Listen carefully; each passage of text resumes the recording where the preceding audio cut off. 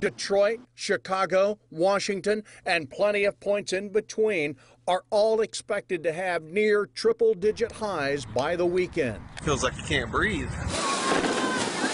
Can't get too cool either, with severe heat advisories issued from South Carolina to New Jersey. New York City's just one spot expecting dangerously high temps by Friday. We're entering a heat emergency. That will be extremely hot, as I said, potentially dangerous weather this weekend.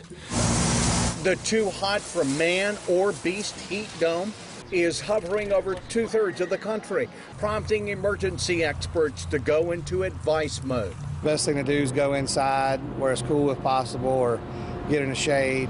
Hydrate, hydrate, hydrate. Critical advice for those forced to work outside. The humidity and the high temperature just takes it out of you real quick. The heat wave's not expected to break any daytime records, but overnight lows only in the mid-80s might break a few.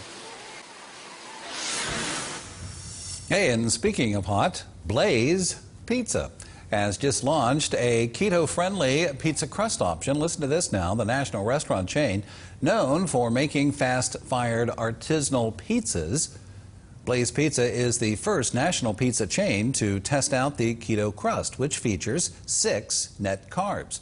Main ingredients include cauliflower, rice, casein protein, flaxseed, eggs, and whey protein. We just rolled it out yesterday. It's just obviously another new option for some of the more health-conscious folks, giving them a little healthier pizza. A new cauliflower crust has also been introduced at the restaurant.